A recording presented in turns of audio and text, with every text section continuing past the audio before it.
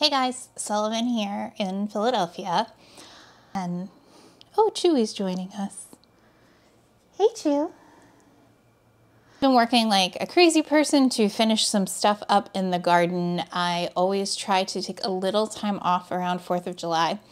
And I've been busy finishing some projects. Bye, Chew.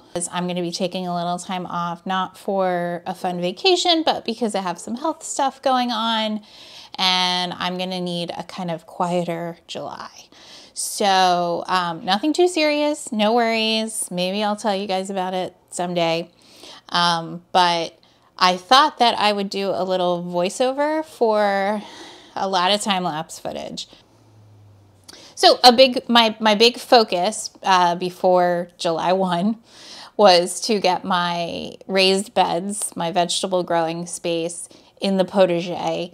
I really needed to spend some time cleaning that out. I had let the weeds kind of take things over. And also I had been storing a lot of iris there. You can see that the weeds had just really taken over. The soil really needed to be topped off. I don't have any weed barrier or anything under these beds. I have weed fabric under the screenings, the gravel that makes up the hard surface. But it's just, we used some fill dirt from last year's like big excavating project, and then it's just good soil on top. So everything needed to be topped off. And also there was a few little irrigation things that needed tweaking. I needed to test everything to make sure that it was all working. And so this whole clean out process took more than a couple days because the 3 less easy beds to clear out contained weeds and lots of iris. So it was sorting them out, finding homes, prepping some for some temporary storage through the summer, and just kind of moving on with things. I have learned that in my seed starting efforts that it's really just better for me to buy a few plants, tomatoes and squash and a few things like that, cucumbers. I can start all of that stuff from seed as well, but it just makes it a little easier for me to kind of plan out and think about what's going to go in each bed. And I just didn't really have time in the heat of spring to get vegetable seeds growing. I do try to mix things up in the beds. It's really important for me to always try to make things look interesting or beautiful. So you can see I'm spending a little bit of time to map out some diagonal rows for rainbow carrots. And for the most part, I'm really just keeping things simple in the veggie beds this year. We really eat tomatoes, salad greens, spaghetti squash, zucchini. I try to grow watermelons each year. And last year I got a honeydew and 1 watermelon.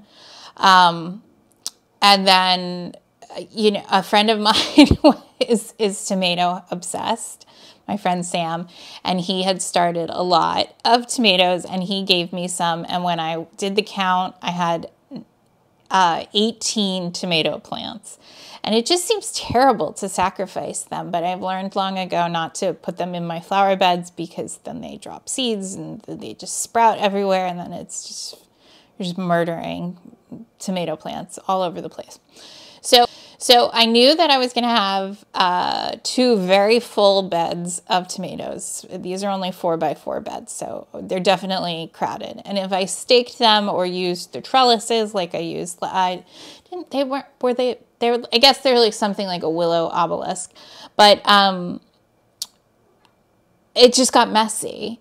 And so I know that the most successful way I could probably maximize this space is to go vertical, but I'm doing a good job of using up all the trellis and window pieces and all these things that I have collected and saved over the years from weddings and antiquing. So I was out of trellises after I set up the squash and the cucumbers to climb up 2 more window-like trellises.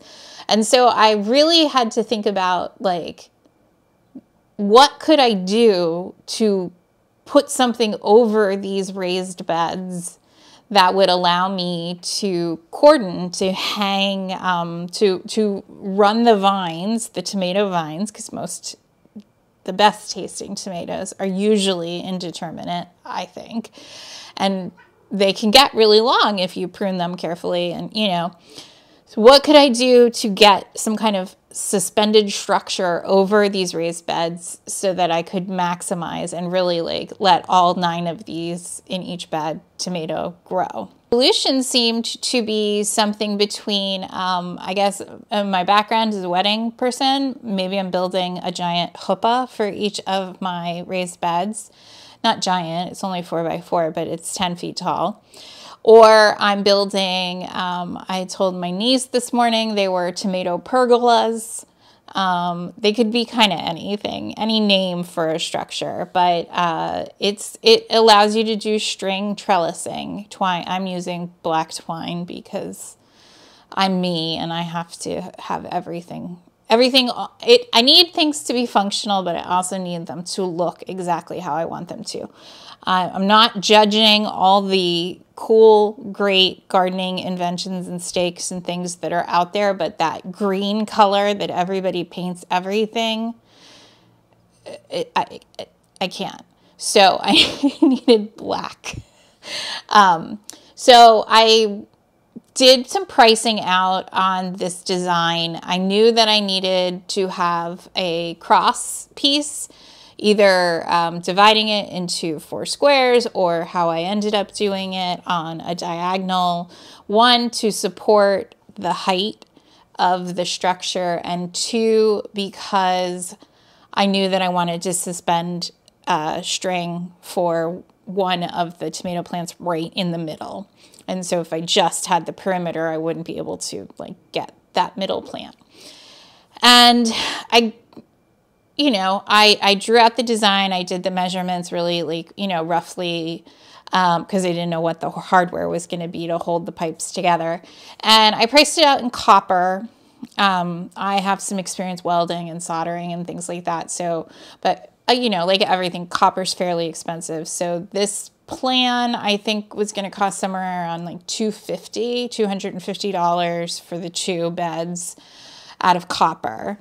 And then I looked at PVC, which, based on some quick Googling after I moved forward with this, seems like that's a fairly common thing to do. But very functional, cheap. I think that one was going to be, I wrote it all down somewhere. I think the PVC was going to end up coming out to just under $100 to do the 2 beds, but I would have to glue the pieces together using PVC pipe adhesive. And I would also have to, in my case, I would have to spray paint them. And it gets a little, I wanted to go really tall with these. And PVC can get a little wobbly. And so that means using slightly more expensive 1-inch PVC wouldn't be, or not 1 inch. I would probably need to go to 2-inch PVC, which would then look like a little clunky. So not really my aesthetic. Explored was maybe using some like 2x2 lumber, dimensional lumber, not as permanent, but also not as long lasting. Again, needing paint or stain of some kind. Probably a little more cutting than I would really want to do. I think lumber pricing now, it's fairly high, but let's call it somewhere in between PVC and copper. And then just through Googling, I found this company based in the US called Maker Pipe. That makes this hardware specifically for using electricians' EMT conduit, which comes in 1/2 inch, 3/4 inch, and 1 inch. It's like an aluminum pipe. And that came in right around just like maybe 15% more than PVC. Now, again, it was going to need painting, so these all have been spray painted. I did not paint the hardware because I was doing all of this kind of last minute.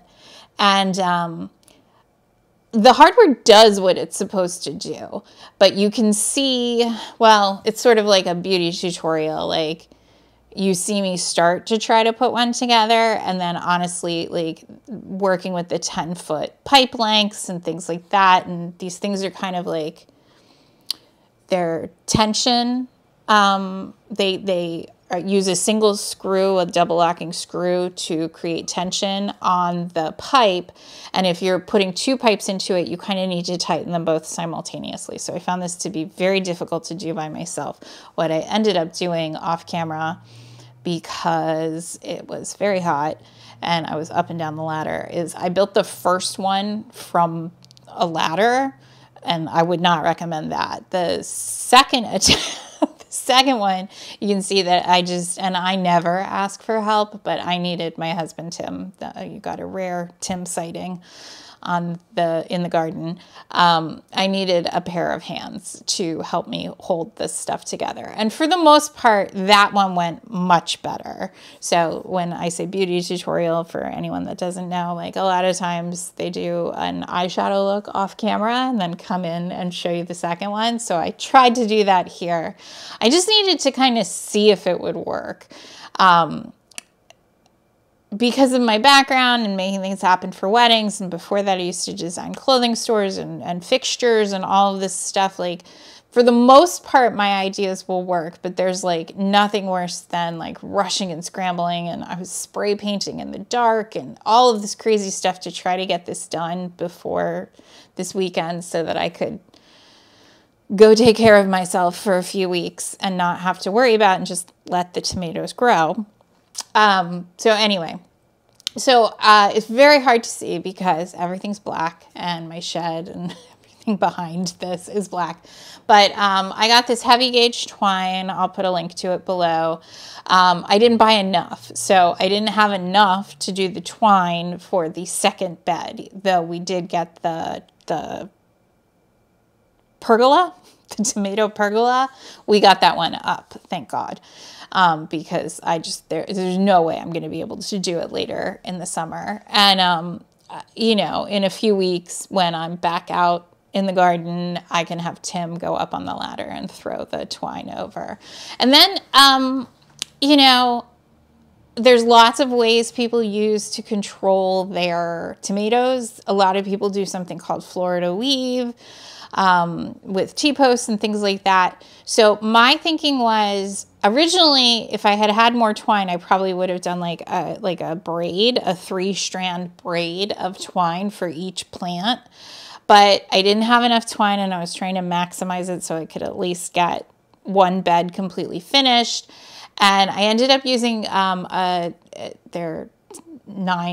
there's 10 feet sticking up above the raised beds. The raised beds are like 15 inches deep. So I ended up taking a 20-foot length of twine, throwing it over the post at the pipe at the top. I used a zip tie up there to hold the twine in place, because natural twine doesn't necessarily knot that well. And zip ties are a floral designer's go-to. I often joke that almost everything you see in like an epic photo from a wedding is held up with zip ties and prayer. But so I got the twine up, I twisted it pretty tightly because I knew once I tied it off it would unravel a little bit. And then I experimented on, I did this for 8 plants because I think one of them is a determinant in that bed, so it obviously doesn't need a string trellis. And it was actually really easy. I'm gonna look forward to showing you guys through the summer how pruning and kind of weaving this through. But there's just enough tension on the twist in the twine to hold the vine where it needs to go. And I'm hoping that that means that I don't have to use any additional clips or wire or tape or anything. It's just, you know. And I like the idea that maybe I'll get 10 feet of tomatoes growing up these things and can do it without. So the one thing that I'm not entirely sure, I may have to tweak a little later on in the summer as we get some weight on the vines, is I was using my irrigation stakes, that these like kind of plastic hooks that I use for this, the 1/4-inch drip tubing in the raised beds. I was using that to anchor the twine at the base. Ideally, you would do the twine at the root of the plants and maybe even bury it underground, but I was doing all of this like kind of super last minute, and I didn't have the twine when I planted the plants, and I have these stakes. So I think at some point I may need to switch to like landscape staples or something with like a little more weight or barb to it to kind of help hold it in, though the beds are pretty soft and fluffy right now. We had like a ton of rain, and then I planted everything. So TBD on that, but the twist worked. I was able to kind of take off any side shoots or suckers or anything that I didn't want on the you know, they're 16-inch tall plants right now, and just kind of start training the leader of the vine up. So this, I mean, I think it's going to be pretty cool. It certainly fits the aesthetic. I think while I'm kind of out of commission for a little while, I think Tim's going to go touch up some paint and possibly spray paint the silver hardware for me. So thank you guys so much for watching. I have a garden tour coming up soon, as well as some progress outside the fence. I'm probably going to break the two tours into 2 sections because the outside of the fence garden has become like its own thing. But I started finally making use of some of those expanded borders that we put in the early spring. The cardboard has settled a little bit, and the soil's starting to look a little better under there. So I got some things planted. And then thank you very much to my friend Sam for coming over this week. And I drilled the holes with the auger, and he threw the dahlias in, and we got 250 dahlias in the ground. And most of them are staked, which is big progress for me, since I always tell everybody, put your stakes in when you plant the dahlias, but I never do that myself. But I did run out of stakes. So, but that's a problem for later in the summer me. All right, guys, thanks so much for watching. I will see you guys soon.